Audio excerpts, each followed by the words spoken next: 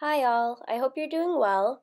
This lesson in the sketchbook is on value scale and shading a sphere.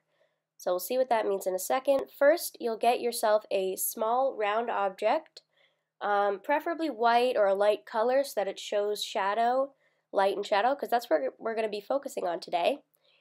So I'm using an egg. You can use a ping pong ball, you can use really any spherical object that you have that you can look at as a reference. So right now I am doing a contour of the egg from my perspective. So I'm seeing it from the side. That's my cat. So I'm seeing it from the side. He's going to get curious throughout this video. And so I'm drawing what I see from my side view. You're seeing the top of the egg in this video. So this is about what I was looking at. So I'm just going to fix up my lines. And what we're going to be doing is transforming this circle on the page into a 3D looking object. So we're giving the illusion of 3D form and space. So we'll see what that means in just a second. What you should have is a pencil, by the way. Make sure that it's a pencil because we're going to be applying different pressure to make different values. So you'll see that here. So I'm making this little bar on the side. This will be a guide. This is a value scale we're making, similar to what we did with the paints for tempera. When we did our paint demo, we did something similar to this. So right now, that's when he messes up my line. So right now I'm making 6 little rectangles on this vertical bar. And here's where I encourage him to get off. So right now I am making these 6 values that will inform how I shade this spherical object. So the top is going to be our lightest value. So value in art means the lights and darks. The lightest value in this will be white, and the darkest will be as close to black as we can get this graphite pencil to push on the paper. So this part's sped up. I'm pushing very hard on the pencil to get this very dark line. The harder you push a graphite pencil into the paper, the darker the color will be. So I'm filling this in.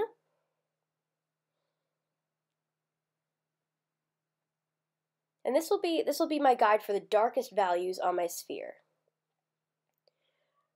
So now for the next one, I want it to be pretty dark, but I don't want it to be as dark as the first one. I want there to be a noticeable change. So I'm putting a little bit less pressure with my pencil. And I'm filling it in. I'm trying to go fairly even with the application and color.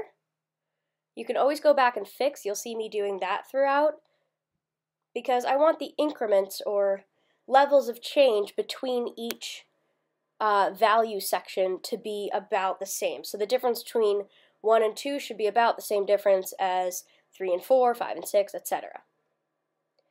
So here I'm getting about to my halfway point, which means I'm going to start getting significantly lighter after this. And then my top one I'm actually going to leave blank.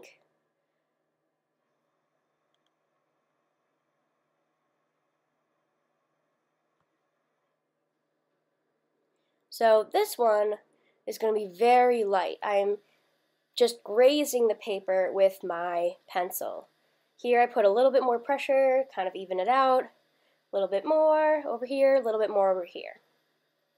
So that's my value scale. And now what I'm doing is I'm noticing where the light source is. So the light source is where the light is coming from in relation to our object. So we'll notice the light source that I have is coming kind of from the upper right. So this is where we are going to have light coming from.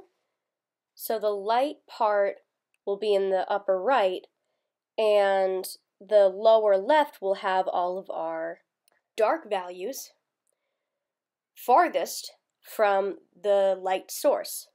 So you'll notice a shadow is always in the opposite direction of the light source. If you stand outside during sunset, if the sun's behind you, your shadow will be in front of you. If the sun's in front of you, your shadow will be behind.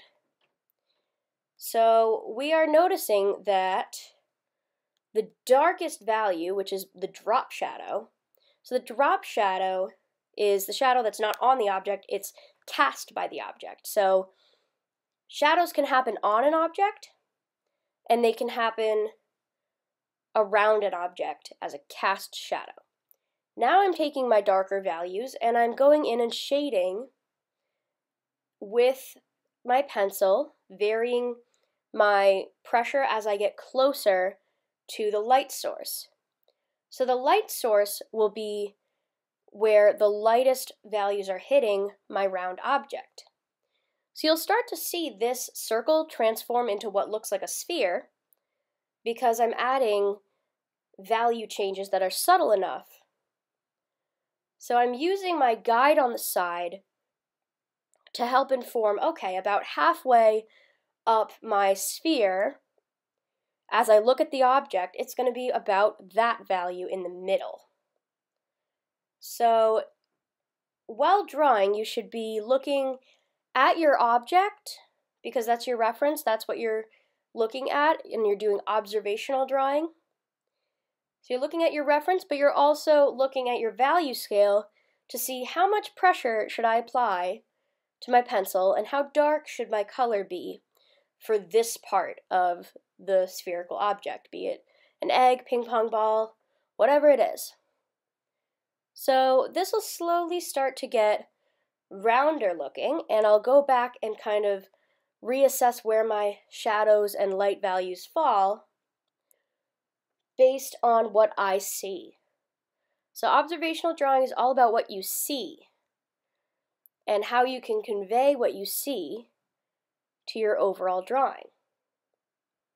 So now I'm going to go back and just double check where my values are hitting and see kind of how this looks.